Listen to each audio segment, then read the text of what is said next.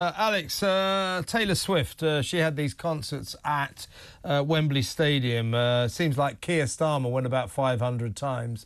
I mean, it seems unusual punishment to me. To go to see a Taylor Swift concert once is perhaps acceptable. To go twice seems like carelessness to me. But he kept going. Half the cabinet seemed to get free tickets. Remember the Education Secretary, Bridget Phillipson, said, well, I just couldn't turn it down. Well, actually, Bridget, you could have done, but there you go. You lot never do. Anyway, Free Gear Keir was there. The London Mayor, Sadiq Khan, was there.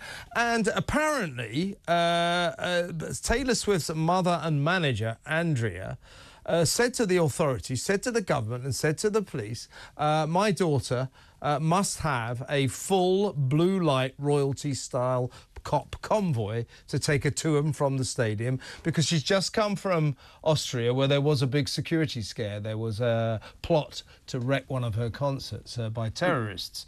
Fortunately, nothing happened, but she was clearly, in an anxious state, and I don't blame her. So her mother demanded this. The police said, the Metropolitan Police said, I'm sorry, we don't do this for private citizens. You know, as Prince Harry has been finding out, we don't do that.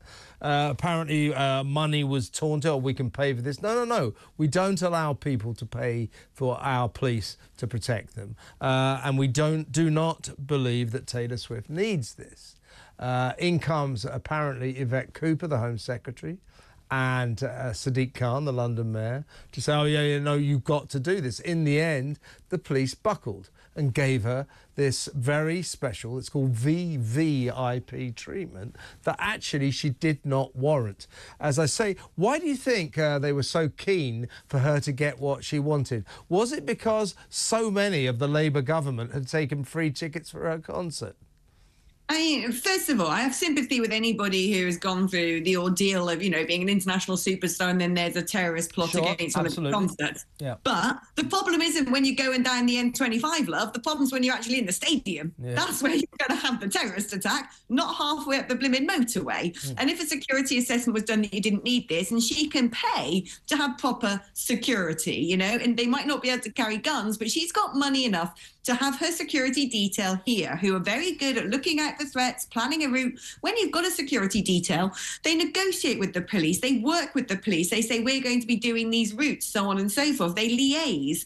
And, frankly, when it was said, well, you don't need it and our police aren't for sale, that should have been the end of the matter. We're a responsible country. If we thought for any reason that she was going to face some damage and that she was going to come to harm on our soil, I'm pretty sure, and we've got the best intelligence services in the world, I'm pretty sure that people said, look, Taylor, love, maybe cancel your concert because someone wants to blow it up. And the fact that the Labour government buckled to this, they're a bit like the Democrats in America. They can't help but wanting to run around with celebs, can they? Because they're all the sort of sad little ugly kids with their Lego man hairstyles who were bullied at school. And, I remember when Sir Keir Starmer went on Good Morning Britain to say he had been to a Taylor Swift concert to try and make himself look like a human. He's like, oh, I went to Taylor Swift, that sort of weird face that doesn't move. And, trying to ingratiate himself to look like he's got a heart and a soul. And then you find out he got it for free. Yeah. And he went twice. I mean, what is wrong with the man? But this the problem, they love it. The lefty lovies, aren't they? They love it. But if you really delve down into this, it doesn't matter that much in the big scheme of things. But think about it. Why did they do this? Taylor and her mum wanted this protection from the police. Half the cabinet and the London Mayor, the Labour London Mayor, had taken free tickets to the concert. Taylor's people get in touch with Yvette, get in touch with Sadiq, and that's the way it works. Taylor, or rather Sadiq, Keir, Yvette are beholden to her. And that's why the Freebiegate scandal is such a scandal. You take free stuff, people want things in return. That's what this story is all about. Well, exactly. And I don't think anyone's really asked about Lord Ali enough. There's something weird going on, right? Like, I don't know. I know you know the guy and you say he's a really nice geezer, okay? So I'm sure he's a nice geezer. Just because you're donating to the Labour Party, it doesn't make you the devil incarnate. But normally in a political situation like this, when all of a sudden it's exposed that somebody is not just giving donations to run campaigns, but buying clothes for the wife, offering holiday homes, having their apartment used for all sorts of transition meetings, which you would think should be in highly secure environments. And surely someone should ask the question or do an interview with him and go, all right, love, what is it that you want in return of the pass in Downing Street? What were you doing there? There seems to be this complicity among the journalists to not ask that question. And I don't know why.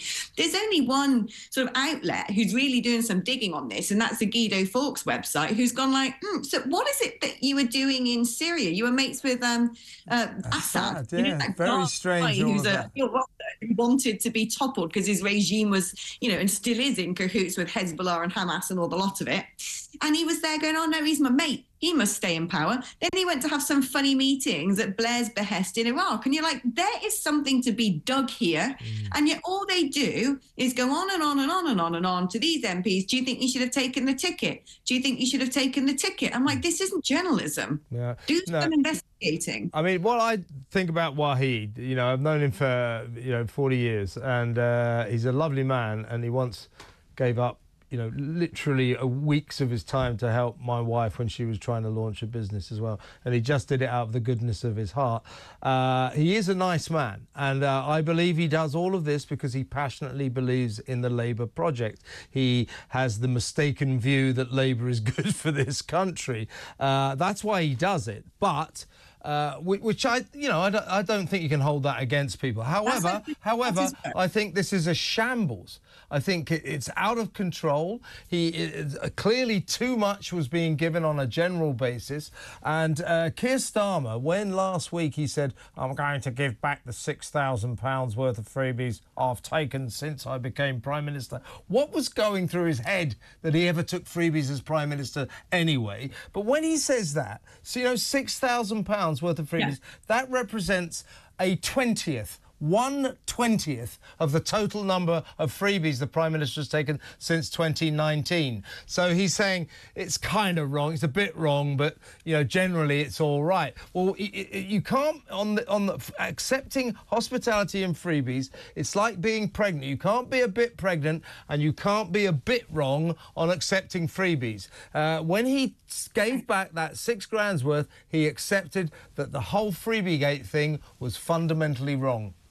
It's mad, like the optics of this. The people who are advising him, I mean, he must be an utter numbskull or just sociopathic to not realise the optics of that are dreadful.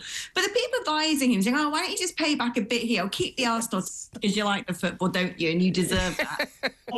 Give back a little bit. It's like somebody doing a massive poo in the corner of the room and going, oh, sorry about that. See this one little pellet here? I'm going to go flush it down the toilet. And it's stinking in the corner. Like, what are you doing? It's just mad.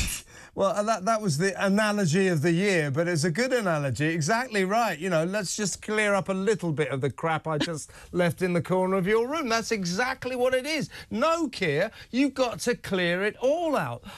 We better go to break, but one last point, and don't be too long-winded on this because I must go to the adverts. I feel that this Westminster lot, and by the way, notice how mute all the other parties are on this because they've got their snouts in the trough as well. But I don't think that this Westminster lot realise that they've embarked on a journey here. When Keir gave back the £6,000, said he won't have any more free clothes, suddenly thought, oh my God, that was £16,000 worth of office expenses. I've just remembered, it was suits. Hey, when he starts doing this, they have embarked on a journey they don't realise they're on. And this journey has a destination, and the destination is there will be no more freebies. They'll have to stop them altogether. Right. Yeah, and that's going to be, in a way, that's going to be quite difficult because when you do have, because they're thinking of now putting on the register of interest meals and stuff. Well, if you're going out for a meal, like if I get elected tomorrow and I go out for a meal with you, is that because you're bending my ears as a journalist or is this a mate's meal? I just think it's a controversial opinion, but I think we actually should pay our MPs a bit better. But I also think we just got a different class of politicians now. Once upon a time, you had politicians who believed in politics. They believed in a party. They believed in a manifesto. They had an ideology. Now it's just a load of people who wouldn't make it past the first audition of X Factor, who just want to feel, you know, famous in their own town square. That's it. These people are wannabe celebrities. They're not politicians. That's why they take all the free gifts, the clothes, the VIP, all of it. Yeah, but I was talking to Tim Montgomery last night, who knows a thing or two about working at Downing Street and the way it all works. And I said, well, so how can... Keir's got to draw a line under Freebie Gate somehow or other. He has to persuade the public that this disgusting activity is over. I said, how does he do it? And Tim said, he can't. It's gone too far. He's stuck with this. When we come back after these messages, Alex, we're going to talk about a kind of element of Keir's massive problem, and that is that while him and his mates are all trousering freebies, while a man who earned £404,000 last year gets free suits from another multi-millionaire, the pensioners are going to freeze to death. This is a big problem for them.